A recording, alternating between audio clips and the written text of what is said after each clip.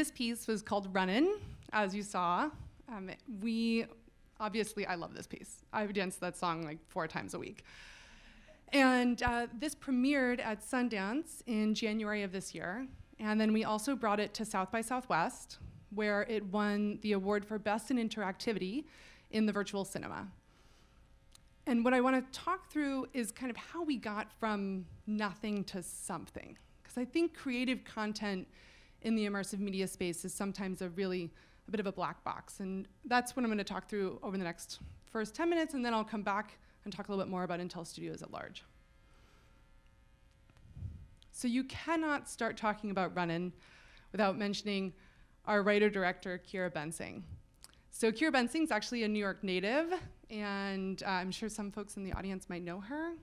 And she had this idea around creating a virtual reality experience that enlivened the spirit and was joyful and playful and really centered on dance and human performance. And to that point, she, with luck, met Reggie Watts, actually at Sundance of 2017, early 2018, sorry. And it just so happened that Reggie had just published a new record with his musical collaborator, John Tejada. And it turns out also, which I would not have known, that Reggie is a huge VR geek. He is a bigger VR geek than I am, and I'm in this space. So he was thrilled with the idea of taking his music and allowing people to be completely immersed in it. They also then brought on a producer, Adam Rogers, who's really well known for producing incredible VR musical experiences. And the 4 of them put their heads together about really what did they want this piece to be. And it all founded around this idea of really capturing human performance, right? And bringing that joy of dance into the headset. So at that point, they started evaluating production options. So in virtual reality, there's fundamentally been 2 production options. The first is real-time animation. Real-time animation is kind of what you can imagine. It's an animated environment, and the great thing about real-time animation is that it can be fully interactive. However, it's really challenging to bring in a human performance. Generally, characters are human-like, but you don't want to get too close because you'll go into the dangerous, uncanny valley. So the other option is 360 video. 360 video is great because it actually captures the entirety of that human performance, but it doesn't give you any of the interactivity that you need. And in particular, you're really just stationary, right? It's only 3 degrees of freedom typically, rather than 6 degrees of freedom in which I can actually walk around my environment. Now, there is a third option, and that is volumetric video. And volumetric video is really emerging in this space. Now, this happens to be Jill, my coworker, who dances so beautifully. And the advantage of being in volumetric video is that this data is actually 3D. So you can bring it into a Unity environment, make it fully interactive, and also capture the human performance. So best of both worlds. Now, around the same time that Kira and Reggie were putting their heads together about how to create a great virtual reality dance experience, it just so happened that Intel Studios was launching with the largest scale volumetric capture stage in existence. We had just launched in January of 2018 at CES, and our core technical capability was this volumetric capture. We were also looking to push the boundaries on what it meant to do storytelling in immersive media. That was really what we were founded on, and I'll talk more about that later on in the presentation. So when Reggie and Kira approached us on the idea of really breaking the mold in terms of what constituted a typical virtual reality experience, not a zombie shooter, we were excited about the idea. Let's really bring something new to the market. So with that, in around August of last year, we launched pre-production. And boy, did we benefit from all of Kira's pre-thought into this incredible experience, because we did pre-production in just 3 weeks, which is really fast. That included casting and choreography and wardrobe and understanding what the blocking was going to be on the stage. And that brought us to production day in September of 2018, so now about 9 months ago. Production days at Intel Studios can really run the gamut, but this one was really fun. One of the advantages of large-scale volumetric capture is that you're able to put all of the performers on the stage together. And that energy of them feeding off of one another and dancing like nobody's watching, frankly, is really invigorating. So we had 12, up to 14 dancers on the stage at the same time, which were all captured in the same scene. And we also then were able to take those pieces and create the volumetric video of them, which means that the output of this day is 3D content of the performance. With the 3D content of the performance, you can then take it into a development cycle to actually create your virtual reality experience.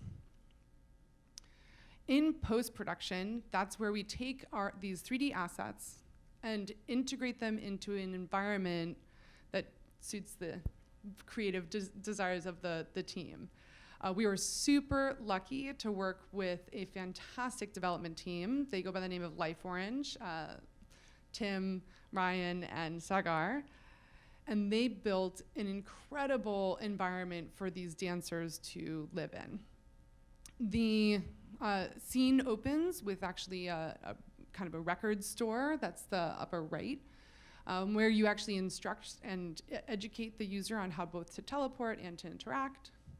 And then we move into the disco dance party, as I like to refer to it. And that scene progresses piece by piece, somewhat like a music video, where it escalates in intensity and also introduces new elements every 15, 20 seconds. The final result is awesome.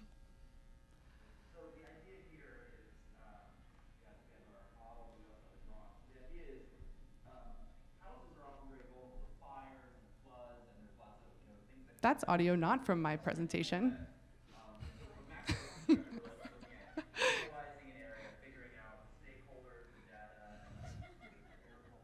But I'm going to talk about these videos. Anyways, you're getting to watch the best one. That's my mother. She is reliving her Studio 54 days. Studio 54, Studio 54, Studio 54. And you can also see where I get my dancing skills. So we brought this to Sundance and South by. Everybody dances in this thing. That is unheard of, right? I mean, you don't see virtual reality in which you have people getting so excited that they literally spontaneously dance with a headset on.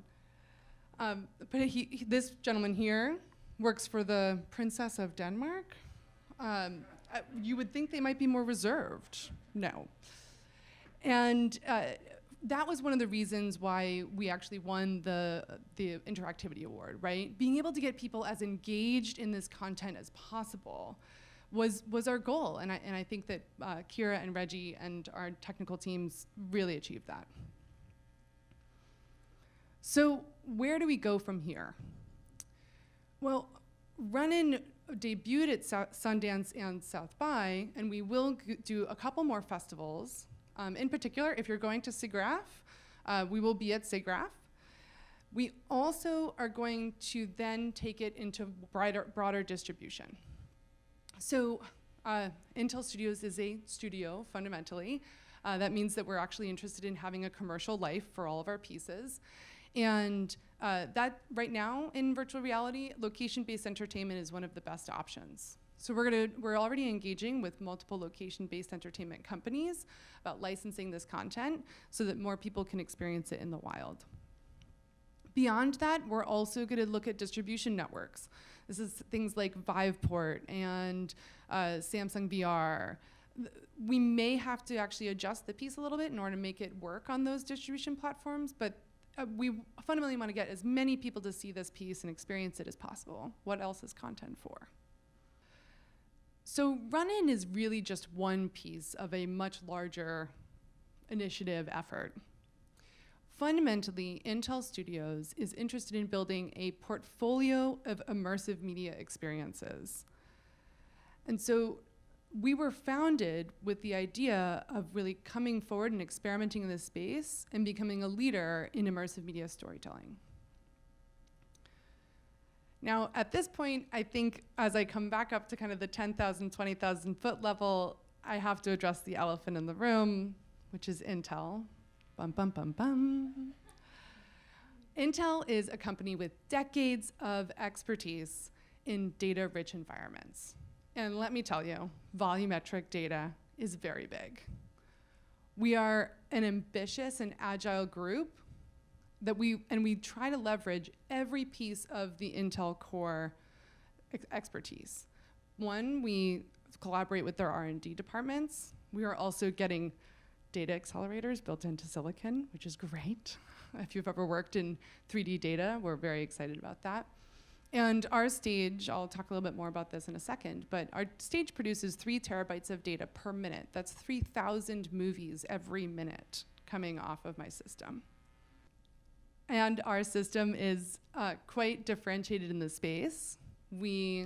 Our stage is 10,000 square feet, as opposed to most volumetric stages, which are about 100 square feet. Those are really focused in individual capture. Ours has always been geared towards capturing the entire performance. The stage today has about 100 cameras on it, 5K cameras. That's a lot of data. We capture all in, this is a little technical, so some people, you can ignore this next statement, but we capture in RGB, we don't use active sensors. That's really differentiated for this space, and this is actually where our technology ties back into the larger theme of this conference of AI and machine learning, because our system runs entirely on computer vision. Now, being able to do computer vision and then also skeletal recognition on top of all of our data, that's a core capability for us, and really driven by a lot of the work being done in AI. As I mentioned, we are a small and agile team. On most days, I would say we're about 20 people. And that's really, the majority of whom are engineers and operations. We really have 3 business folks on the team. Myself, who head up all of business development, portfolio management. My head of product, Dave Smitty, who spoke at Volumetric Filmmaking for folks who were there. And the GM of the studio and founder, Diego Perleski. Our other members of our team are core engineering, doing computer vision work, developing the AI algorithms that are really driving the system, and operations. We were really lucky to be based in LA because we can pull from the entertainment industry and benefit from all of their expertise in actually producing our content. And our content is actually really diverse. So we are bringing on diverse sets of partners, not only in what type of company they are, but also in kind of what their objectives are. So for instance, Reggie Watts is a musician, comedian, jack of all trades, Renaissance man. And we were able to partner directly with him as an artist to create this experience, which we brought to festivals and into the market. We're also working with Paramount Pictures. Paramount Pictures has been our partner actually since our launch, and they're interested in breaking the fourth wall and understanding where is film and entertainment going. We're actually bringing a piece together with them to Cannes in, I think, a week. That is going to be a augmented reality piece. The third one that I wanted to talk about is Soul and Science. So we've actually partnered directly with John Brankus, who is a freelance producer. And together with him, we're able to change the way that we do sports storytelling. John was the voice and producer and brains behind ESPN Sports Science for 3 decades. 2 decades, I shouldn't make him that old. He'd be really mad. And I think that it's important at this point also to point out that we're platform agnostic. Volumetric video can fuel a broad variety of experience platforms. So the run-in experience is virtual reality, 6 degrees of freedom, runs on a Vive. We try to do wireless tracking if at all possible. The Paramount experience is actually an augmented reality experience which runs on an iPad Pro. Soul and Science is producing both a mobile interactive experience and a 2D experience, because you're able to use a virtual camera inside of 2D in order to do really unique storytelling. We use that actually in our partnerships with the NFL as well. And all of our content is storytelling centric. In my opinion, this is really, really important. You know, there are a lot of cool tech demos out there. We are, as a studio, really oriented towards creating not just a cool tech demo, but fantastic experiences and stories that change the way people live. So to that end, I wanted to highlight one more time, what is our lighthouse as Intel Studios? Intel Studios is a core technology capability in volumetric capture, but we are more than that. We aim to be, and will be, the home to the art of immersive media filmmaking. That is our lighthouse, and with every partnership that we do, we are actually exploring this boundary of what does that even mean? What are the tool sets that immersive media storytellers are using, and how are we going to experience this content in the future? So with that, I want to thank everyone for their time. And I think I might have 5 minutes to do questions if there is a mic in the audience. I wondered if you could say something about your sports venture, and is that tied in with the NFL and Soul and Science, and where's that going? Yeah, sure. So takes us a little bit deeper into Intel's overall investment in immersive media. So Intel, in addition to having Intel Studios, has a larger organization called Intel Sports. Intel Sports is partnered with the NFL, the NBA, La Liga, Arsenal, Liverpool, Man City. Basically, you love the sport, we got them. And we have volumetric capture deployed in the stadiums directly. That type of content is actually getting published largely through the leagues at this point. Brankus and our effort towards Soul and Science is to see what we can do with sports storytelling in a more controlled environment on our soundstage. So we have our partners from the NFL and from the sports side actually come to the studio, and we'll capture content there and tell new and different stories. As you've described the technology so far, I would characterize it as crude and brute force. Now, you've got terabytes of data here with a relatively low value per voxel, but I'm guessing that you not only have very sophisticated data compression algorithms, but also ways to transform that data into something semantically more meaningful. Please comment. Let me hop in for 1 second and just tell everybody, you can get him back because he's going to be on the panel in just about an hour. So yeah, take it away, Sarah. So can you say first, you mentioned that I got distracted by crude and brute force. Oh, I'm sorry. Oh no, it's beautiful. Dancing. So I'm going to be one of the first in line to put on this one. Absolutely. So you were saying that you think that you were asking about compression mechanisms, specifically how we're working with point cloud. What direction do you want me to go? Well, I didn't mention point cloud, but I do a lot of programming, and it's very hard to program on the kind of data directly programmed. Yeah. Interesting semantic stuff like emerging other characters, etc., in such a complicated, huge amount of data. Yep. But if you can reduce that to, a few points on your body moving a few different, yeah, sure. and it's a lot easier to detect collisions and do interesting semantic stuff for it. Got it. My guess is you've got a lot more technology behind this whole thing than you talked about so far. Copy that, yeah. So there's really fundamentally, there's volumetric reconstruction that's happening, which is done through computer vision, which is what I talked about here. The next step on top of, which actually already reduces the total amount of data, right? 3 terabytes of data is everything that comes off the system. Once we throw out all the backgrounds, it becomes significantly less, which is good because 3 terabytes of data would not go anywhere, right? When you take the data into an environment, one of the first things we need to do is skeletal tracking. That allows a lot of different experiences. I would say that our skeletal tracking is in beta. We already know that it's the absolute next step. We've also been open for about 1.5 years.